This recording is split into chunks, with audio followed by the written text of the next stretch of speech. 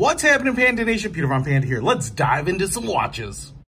And we should dive into some divers watches. And hey, I want to show you this. It's kind of an interesting packaging. It's called a tube.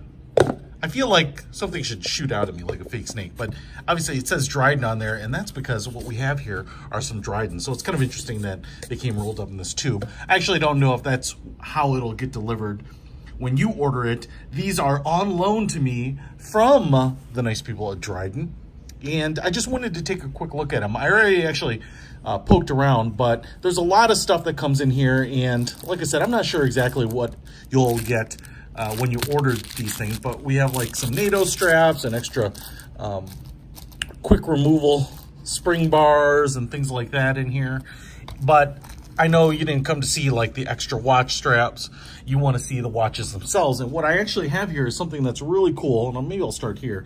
It's a Dryden Chrono Diver Series 1. And I have them in different color combos. And even though I kind of took a peek, I didn't unwrap them per se.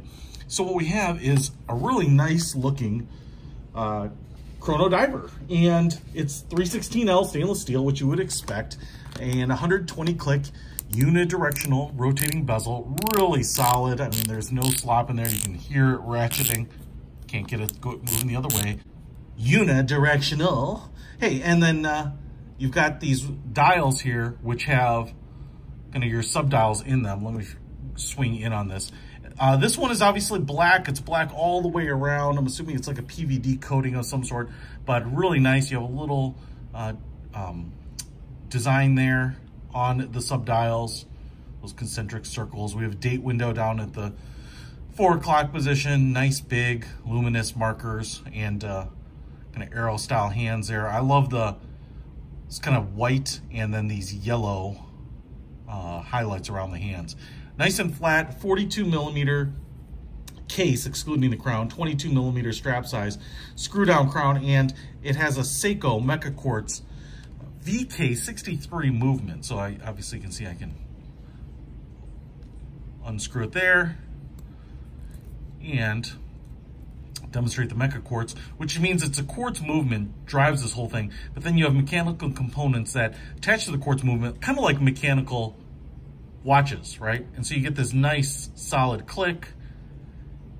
You can see it ticking off the seconds here, and then reset down here at the bottom, fly back like that. Now, the really nice thing about this, and what Dryden has done here, is sent me a few in the different color combos, and I just want to run through them kind of in order of least to most desirable, in my opinion. What you can see here is we have it in the blue.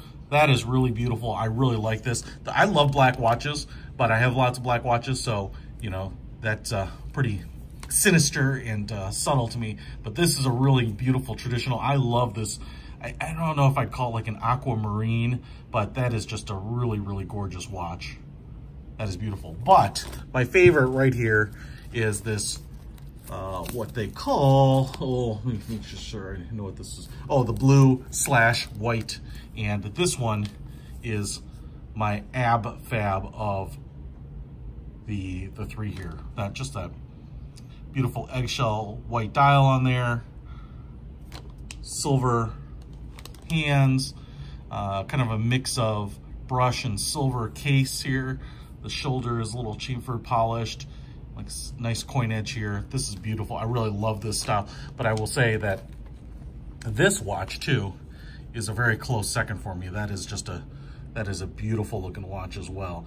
And maybe the best thing about this is you get that reliable Seiko movement diver's watch with the chronograph and the Mechaquartz. And if you go to the Dryden website, this watch is only $258 right now. So that is just really, really impressive. You can see a screw on back here with the Dryden sailboat on it. Just, I think, an incredible deal, and I love the fact that we have lots of color combos.